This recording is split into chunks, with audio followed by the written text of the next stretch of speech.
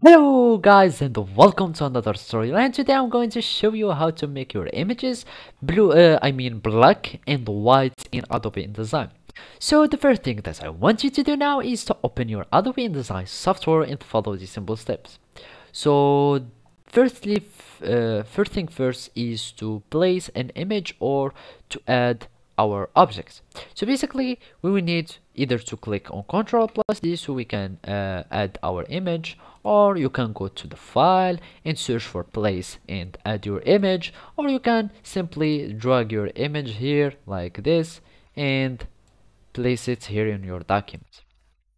So this is our images here, and now I'm going to add some properties. So we need to select our image and make sure that you are double clicking on your image until you have like the orange frame. As you can see, we have now the orange blue outline or the edges, and here in the opacity we will go for luminosity. So now we have changed our blending mode to the luminosity, and now we want to add the fill or the fill of our border.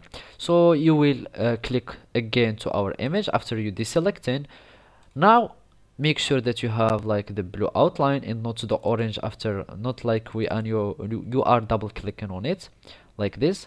So we want to have the blue outline and go to fill and give it a white fill in like this, or you can just do any swatch that you want. Let's just leave it a white one.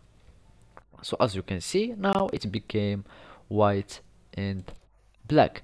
Also you can try to have like the whitest that you can here, and this will have the effect of white and black for your images.